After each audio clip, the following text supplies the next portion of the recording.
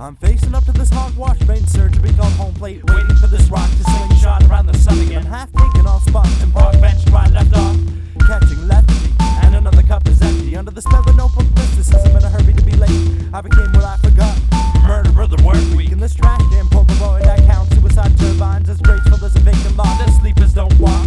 The skies have died wrong under the dimmest TV nostalgia. I'm dying for a second chance to fuck up my 15 minutes. 6 left, I'm still transferred out of this vortex to nowhere. 20 quarters of century Calmex, simply roaming unemployment leaves me unsure about everything. How do I deal with anything, or at least find comfortable job placement and make enough to pay rent? So I try to work my spines, cause it's really all too funny. And if the variables do add up, too many heads return to notice. But here I am waddling through this virgin model city, with tongue ties and delusions summarized in corporate barrooms, with no one left to blame, kissing off an unendorsed paycheck for a simple glimpse of the group, which feels this mechanism that feeds off my empty stomach and reads like a faded billboard.